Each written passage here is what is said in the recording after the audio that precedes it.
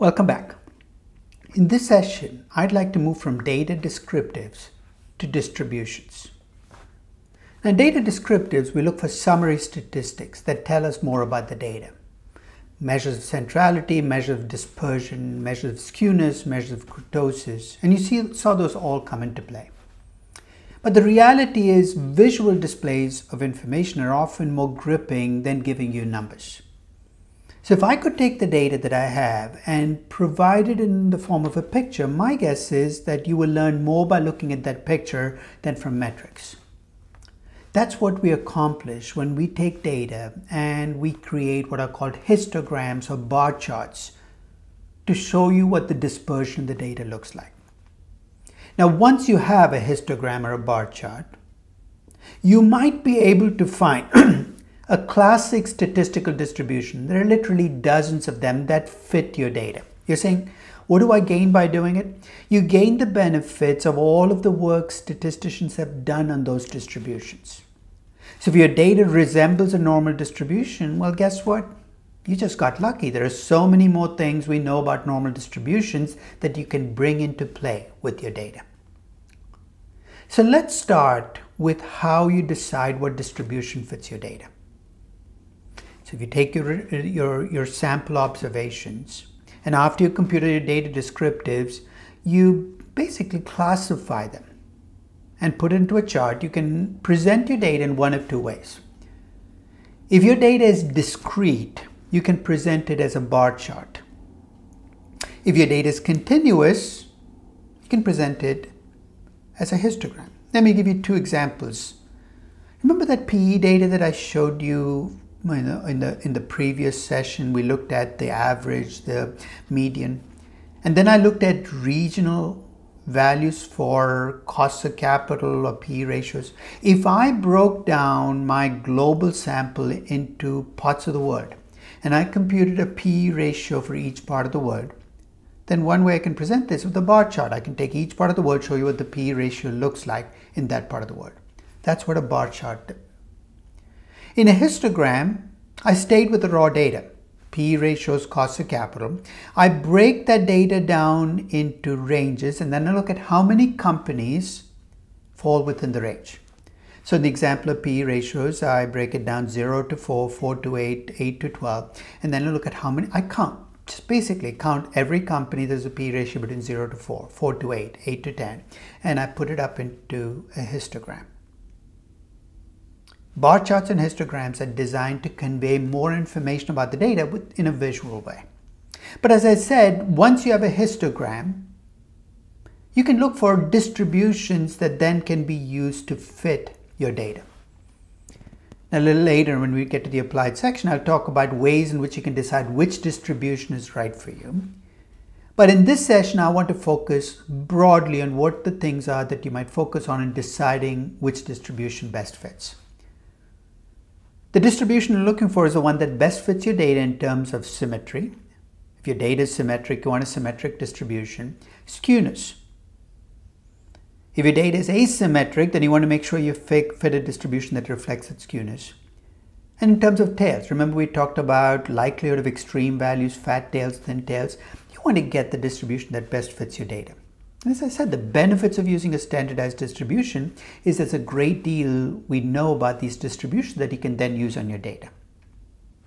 So let's start with symmetric distributions, and let's start with everybody's favorite, the normal distribution. The picture of a normal distribution, there's the average, there's plus or minus 1 standard deviation, plus or minus 2 standard deviations, plus or minus 3 standard deviations. 99% plus of all observations in your data should fall within 3 standard deviations of your average if you have a normal distribution. So one very simple way to test to see if your distribution is normal is to look to see how many observations fall more than 3 standard deviations away.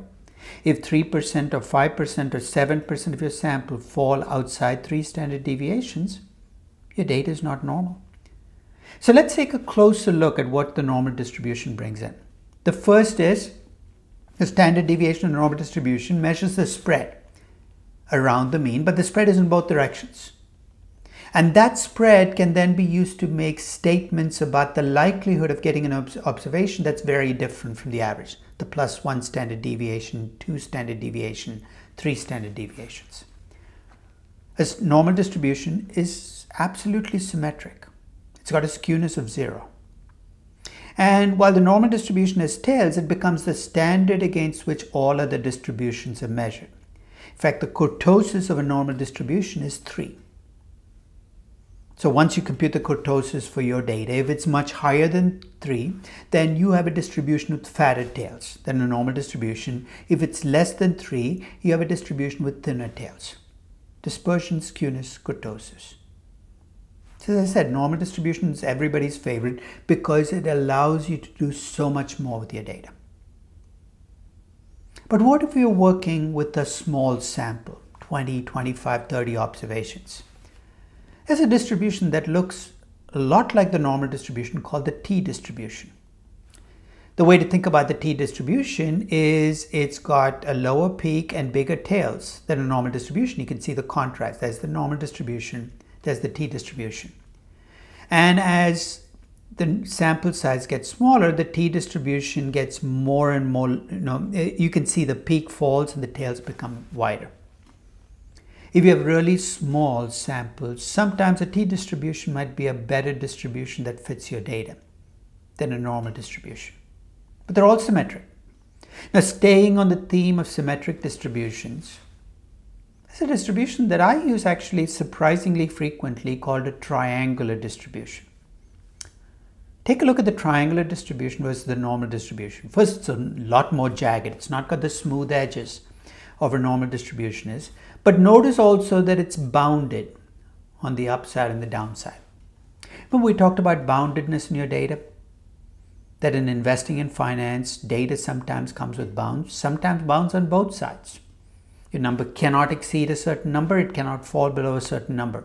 If that is the case, you cannot use a normal distribution for your data because the normal distribution, if you look at the graph, allows for values ranging from -infinity to +infinity. A triangular distribution is a symmetric distribution, but it's got a more pronounced peak. That's the tip of the triangle, and it's got bounds. So again, if your data is bounded, it's got a more decided peak, a triangular distribution might fit. And there's one final symmetric distribution. It's called the uniform distribution. It's bounded as well. But basically, the chance of getting a value, any number between the two bounds is equal. In other words, if I told you that your margins can be anywhere from 10 to 20%, but I said, look, I have absolutely no idea where. My priors about your margins are too diffuse. I know too little about your margins. You have a uniform distribution. So think even with symmetric distributions, your choices. You have the normal distribution, you've got a t-distribution, you've got a triangular distribution, you've got a uniform distribution. They're all symmetric though. You're saying, what if I have a skew in my distribution? Well, I can find a distribution that best fits your skew. If your skew is towards negative values, there's a distribution called a minimum extreme value distribution. And you can see what it looks like, right? If you have a histogram where your tail stretches out on the negative side, but it's bounded on the positive side, a minimum extreme value distribution allows you to reflect that. Your average will reflect the fact that you have a big negative tail, but you have lots of outliers on the downside of the distribution. If your distribution, so this might be a distribution used for profit margins. Remember I said profit margins have an upper extreme, a higher bound of 100%, but there is no lower bound. But if your distribution has a positive skew, like stock prices, even returns, there's an alternate distribution that reflects a positive skew. It's called the log normal distribution. It's not the only positive skew distribution, just as the minimum extreme is not the only negative skew distribution. But a log normal distribution is a distribution you might run into a lot in finance. In a log normal distribution, the peak is to the left, the tail is to the right. You have more possibility of extreme outliers, as in the case of PE ratios or stock returns. How much the skew is in a log normal distribution will be a function of what standard deviation you give the distribution. The higher the standard deviation, the more positive skew there will be to the distribution. Which brings me to tails in the distribution. A normal distribution has tails, but if your data has fatter tails, more likelihood of extreme values, you got what's called a fat tail distribution.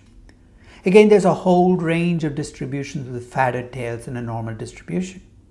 It's a Pareto distribution, for instance, that some people argue is a better distribution to use on stock prices and returns in a normal distribution. That's up for debate in a different session. But fat tail distributions allow you to capture that. Now, once you've decided your distributional tails matter, there's a simple measure you can use to decide whether your distribution fits the normal distribution or has fatter tails or even thinner tails. And that measure, of course, is the kurtosis.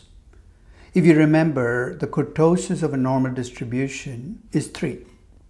Now, there's a measure of kurtosis called Pearson's kurtosis, and it's very simple. Here's what you do. You take the kurtosis of your distribution and you subtract out 3. It's the excess number over 3. And it's going to tell you whether your distribution has tails that resemble a normal distribution or whether you need to diverge. If your Pearson kurtosis is close to 0, which basically means your regular kurtosis is close to 3, then you have tails like a normal distribution. Those distributions are called mesokurtic distributions. If the Pearson kurtosis is less than 0, then your distribution's actual kurtosis is less than 3, your distribution has thin tails. It's called a platykurtic distribution. I know these are strange sounding words, and if you want to forget the words and just think about the kurtosis, that's fine too. And if your Pearson kurtosis is greater than 0, then your distribution has fat tails. It's called a leptokurtic distribution. So when you get your data, you can compute measures of central value, you can get the skewness, you can get the kurtosis, but at the end of the process, you should at least have a sense of what the key descriptives of your data look like. Is it symmetric? Is it skewed? What do its tails look like? Because you're trying to find a distribution that best fits your data. So here's a very simple flow chart, or you might not think it's not simple, but it's the simplest I could think of finding a distribution that best fits your data. So let's say you have data, it could be any data, and you're trying to fit a distribution around it. Here are some of the key questions you need to ask. And the answers you give to these questions will drive you to specific distributions. Up front, let me tell you that the distributions I've listed here are not comprehensive. There are dozens of other distributions that might also fit the bill. I've just given a sampling of distributions. If your data is continuous, you can take any value, and it's symmetric, we talked about the 3 choices. You can use a normal distribution, a triangular distribution, a uniform distribution, or a close relative, the t distribution. But within those symmetric distributions, if your tails are thinner than a normal distribution, you might have to pick a symmetric distribution with thin tails. You can't go with the normal. So based on whether your data is symmetric and what type of tails it is, you have a pick of distributions. If your data is asymmetric, as we saw, it depends on which direction the skewness is. You can find a distribution, whether it's minimum, extreme, or log normal, or even the exponential, which is extremely right-tailed, if that fits your data. If your data is discrete, and we don't run into that much discrete data in finance, and you know what and you can estimate the possible outcomes and properties, you can just specify a probability distribution. You don't need to go with one of the statistical distributions. But if you cannot, there again, the follow-up is, I'm going to ask you, is the data symmetric or asymmetric? What do the outliers look like? Because within discrete distributions, you can have a range of distributions. The binomial, for instance, is a symmetric discrete distribution. But there's a version of the binomial called the negative binomial that's right skewed.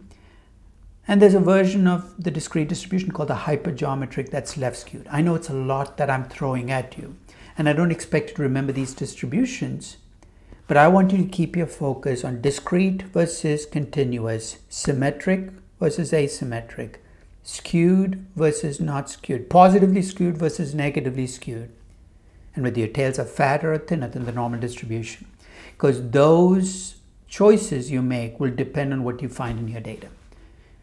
I hope you found the session useful. and thank you very much for listening.